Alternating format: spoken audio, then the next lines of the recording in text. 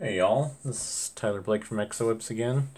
I'm still working on my portrait of Tom Cruise so that we can make Tom Cruise a zombie. So I'm just about done getting the main lines in place so we can progress to the zombie part. This will be a several part series because it's going to take some time. Oh yeah, the hair kind of sells it there, doesn't it? Okay, let's see.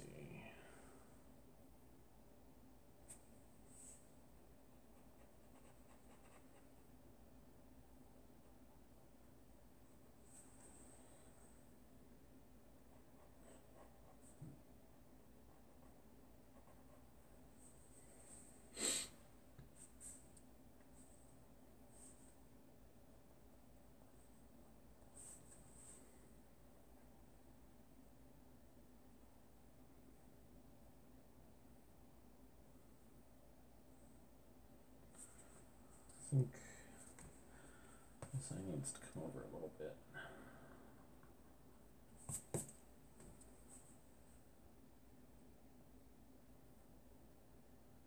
Just realized something was bothering me, and I think that was it.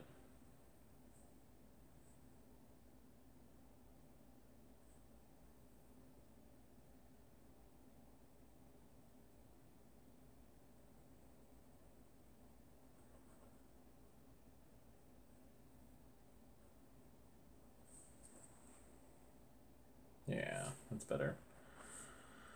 Okay, so when you're doing a zombie portrait, what I like to do is use my reference photo and kind of map out where the zombification is going to be.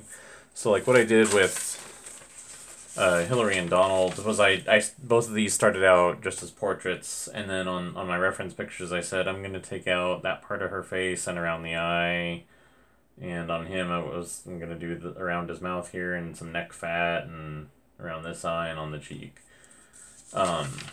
So what I usually will try to have some balance. Like I don't want to have all the zombie damage be on one side of the face, because I just think it just looks more interesting that way. And so I usually have something on the mouth and something around one of the eyes. I'll show some of the other zombie presidents that I did going back to 2008, probably on the next one. The John Edwards one was really funny, I have to say. So, but anyway, I just have those handy because they're pretty fresh. So I'm going to say on him, and so with zombie portraiture, the trick is that you want to have it look like a zombie but also still be recognizable as the person. So if you do too much gross zombification on him, then it won't really be recognizable anymore. So you have to leave enough of the main features intact for people to go, oh, hey, that's the zombie Tom Cruise. Like caricaturists, excuse me, what they do is they'll take like the person's most prominent features and exaggerate it. I'm not good at caricatures, but I know that that's how they work. And so I find with zombie portraiture, it's good to identify, at least a couple of the person's like really recognizable features, and then you want to save enough of those, and that kind of gives you a roadmap for where you can take flesh away and where you need to leave it intact.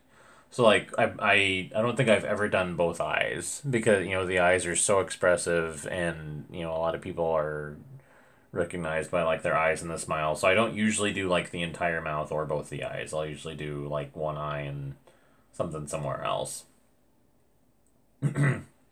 So, let's see.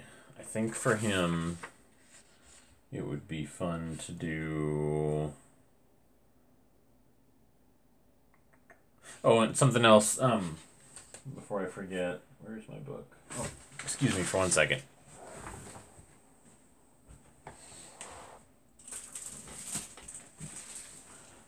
Okay, so nowadays, I'm sure you could probably find all of this for free on Google, but when I was in my early 20s and, like, really going hot after art, before I had to put it on the back burner for a few years, we had what were known as bookstores. And this is before they all had coffee shops attached to them. So, my wife and I got this a long time ago. This is Cyclopedia Anatomicae by Georgi Feher and illustrated by Andras Zunyogi. I am sure I butchered those, so I apologize. But this has like every bone in the body from like different angles, and they'll do let's see, let me find them. So they also do a couple different animals in here, but this was like an excellent resource for me just to be able to kind of figure out the way things work. And especially for when I started doing zombie drawings, I was like, hey, now I can see exactly where all the muscles are hooked up.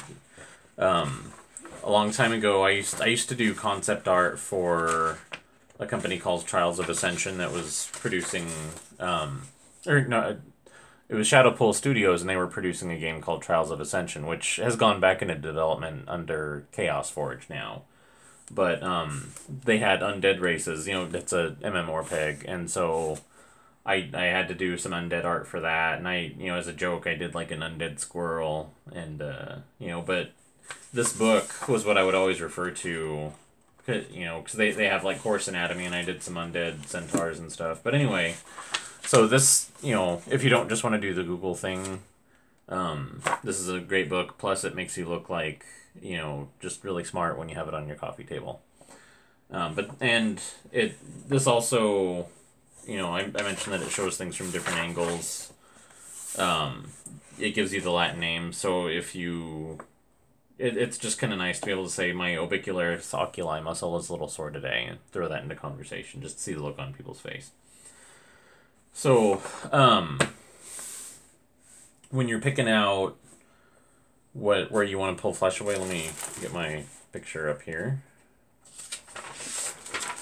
Then I like to refer to that and, think about what is going to be showing underneath where you're taking skin away.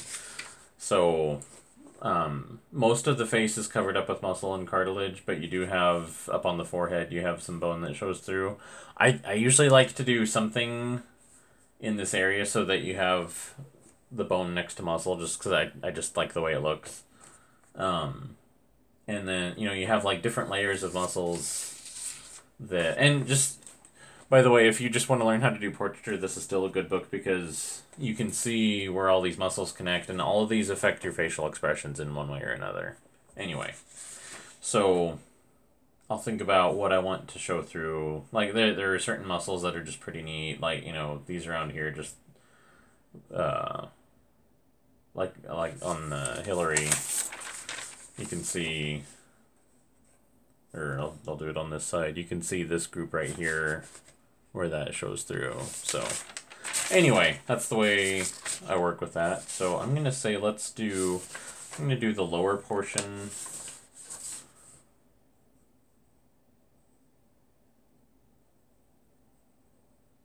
around this eye.